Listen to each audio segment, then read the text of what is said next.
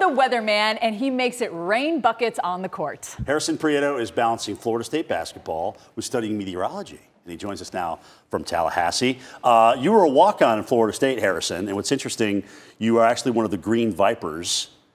You're part of the Green Vipers green team. What's the story behind that nickname? Yeah, so a couple of the guys that were doing scout team for last year, their AAU team, which is like kind of the recruiting circuit for basketball, their team was the Vipers. So whenever they were on our walk-on squad and the scout team, they kind of morphed the team into the green team Vipers. So that's kind of where that came from. So who gave you your nickname of the weatherman? I mean, it's kind of obvious, but was it your friends? Was it your coach? Who actually gave you the nickname?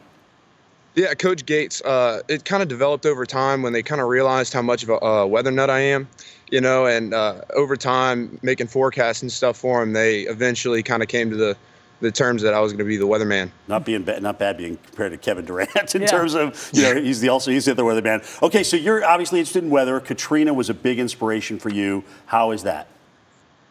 Yeah, I was real young when it came through, but I remember so much about it.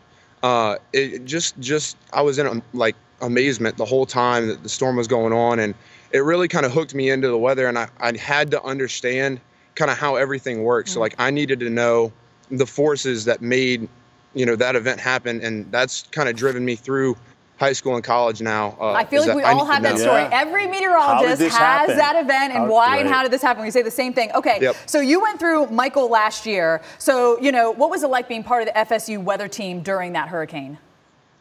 Yeah, so I actually had to stay in the basketball training center, which is just across from where we are right now in the Civic Center, with the team. And so I was kind of helping Coach Ham, you know, figure out the timing of the event so that we could go out and eat, but we had to be back in, you know, before the storm hit. So I was out in the parking lot for most of the storm as it was coming through. I don't know if Coach Ham knows that. The cat's out the bag on that now. Yeah.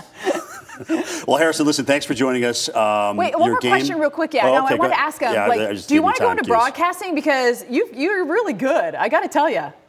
Yeah, I don't know. There's so much about the field that really, like, excites me, you know.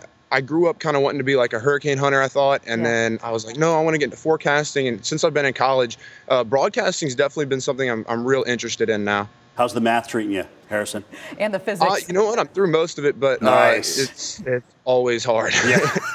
We know. Say hi to Dr. Alquist for me and all the other professors, because, of course, that's where I got my meteorology degree. And best of luck with basketball and meteorology. Maybe he'll be working with us. Well, they're playing this weekend, too, by the way. The next game, Saturday afternoon, against NC State.